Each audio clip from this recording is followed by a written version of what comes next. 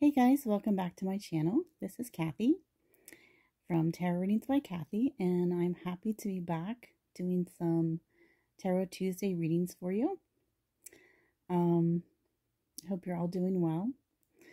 So what we're going to do is we're going to just take a moment and take a deep breath and just relax.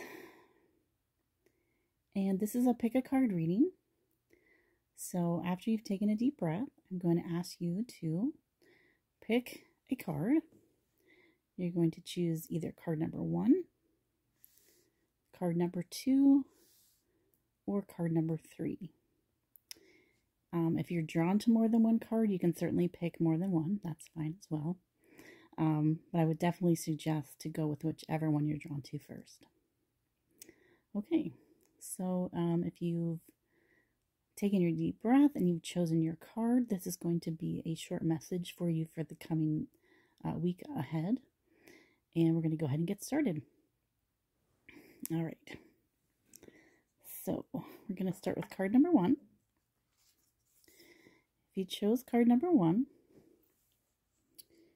you have the Knight of Cups. Okay, so this is water energy. You may be dealing with a water sign, Cancer, Scorpio, or Pisces. Now, this may be your energy, or it could be someone you're dealing with. This person is very emotional, very sensitive. There is a notation of romance with this connection. It could be a love connection. It could also be a very, very deep friendship. There may be an age difference with this person. You may be dealing with someone that has quite an age difference. With younger, older, doesn't matter. It doesn't have to be a male energy. It can be male or female. This person is coming into your life or has already been in your life. And I feel like you're reconnecting with them in some very deep emotional way. So this could be deepening a relationship or a friendship, getting to know someone better on an emotional level. And if this is about you, this is about you really listening to your emotions and really tuning into them. And the message I'm getting is not to be afraid. Feelings are never wrong. So whatever those feelings are, and they may be difficult feelings, they may be, negative feelings, whatever those feelings are, it's asking you to go ahead and explore them, embrace them, explore them, and don't be afraid of them. Okay? So that is card number 1. All right, so moving on to card number 2. So if you chose card number 2, you have the Queen of Cups in the reverse. Okay, so we have another Cups, and I'm going to turn this around so you can see it a little better. So this again is water energy. You may be dealing with a water sign, Cancer, Scorpio, or Pisces. This is interesting since we had the Knight of Cups there. This may be representing you, or it could be representing a person in your life. So with this in reverse, it tells me that there is some type of emotional draining going on. So you may be feeling overly emotional. There may be somebody who is draining you emotionally. This person might be doing it on purpose. They might know how to push your buttons, so to speak, or what really upsets you in order to upset you emotionally. For some of you, this could be someone you're related to. For some of you, I'm feeling it could be a sister or a mother or an aunt or even like an ex-partner. But again, take it how it applies to your situation. This also talks about intuition and when we have the Queen of Cups in reverse, we're not listening to our intuition. It's there, it's very strong, but we're ignoring it. So you may be, doubting your intuition or listening to what people are saying, listening to the facts, when you know deep down inside what is really going on, okay? So the message here is don't let anyone try to control how you feel or try to disrupt you emotionally. And always, always, always listen to your intuition because it's always right, okay? All right, so there we have card number 2.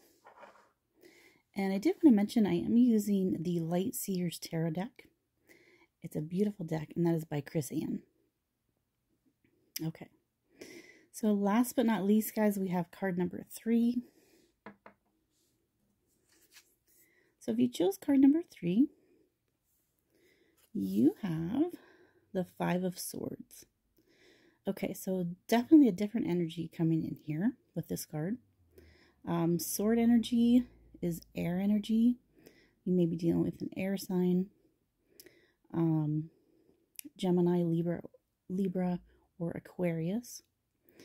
Now, this person looks very much in distress. With the 5 in numerology, there's always a conflict, okay?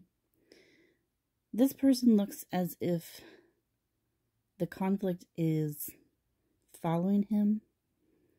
I'm not sure what this figure is in the background here, but it looks like maybe they had an argument or a fight, and this energy seems to be following him. He looks stressed. He looks like he maybe has a headache. It could be there's an issue with somebody with migraines or somebody that gets a lot of headaches due to stress. Now, this can represent you, or it could represent a person or situation in your life. I think for a lot of you, this is conflict with another person. Could be a boss, it could be a coworker, it could be a significant other. Take it how it applies to you. But with the 5, there is always going to be disagreements. There's going to be conflicts. And the air energy speaks about communication.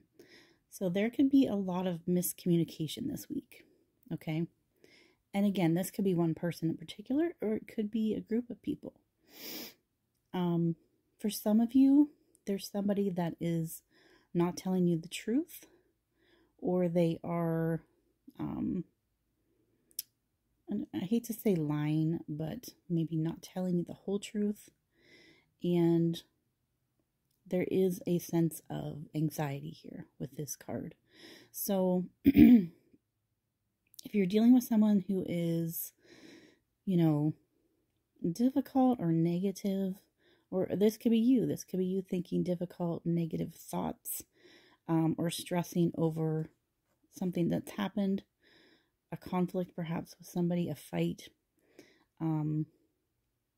It is talking about trying to resolve it, okay? Sometimes when we have situations like this, the best thing to do is to not respond, okay? If somebody is being very negative, sometimes they want attention, and sometimes the best thing to do is to be the bigger person and to walk away. If there is communication, a lot of times it's going to turn into a fight or disagreement, okay? So the message here is choose your battles wisely, okay? All right, guys. So there we have your reading for the week. I hope you enjoyed it. Please leave me a message. Let me know which card you chose and how it resonated to your situation. I love to read about all of your personal stories and situations. And if you have not yet subscribed to my channel on YouTube, please do that. And my Facebook page, please subscribe to that. And if you'd like a personal reading, one that is specific to you and your situation and your energy, I would love to do that for you as well. Please contact me for that.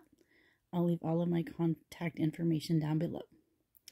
So thank you so much for watching, guys. Have a great rest of the week.